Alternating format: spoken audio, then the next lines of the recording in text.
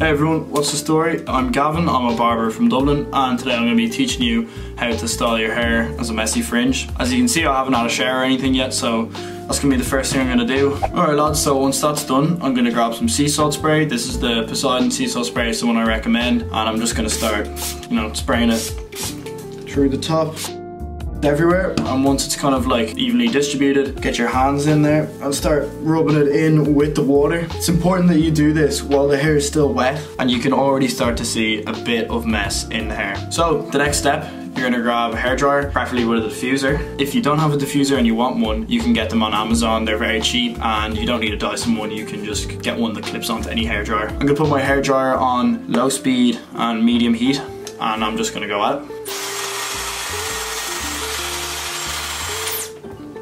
So you can see I'm not even touching my hair at all. I'm just letting the diffuser do the work for me. Now when it gets a little bit drier, what I'm going to do is I'm going to start scrunching the hair with my hands so it clumps together and is more messy.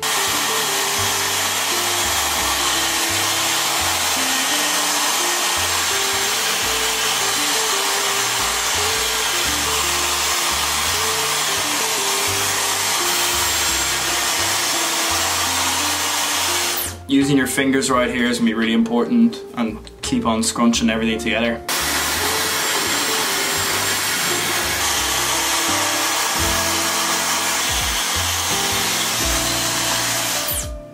And there you go, that's basically the finished look. And if you want to really take it to the next level, you can use some dust as well. This is the Poseidon dust. I'll also leave a link to get that. How you do that, you basically open it up and you tap it into your hair like this. Then from there, all you have to do is move it in with your hands. I've only put a small amount in because I put a lot of sea salt spray in.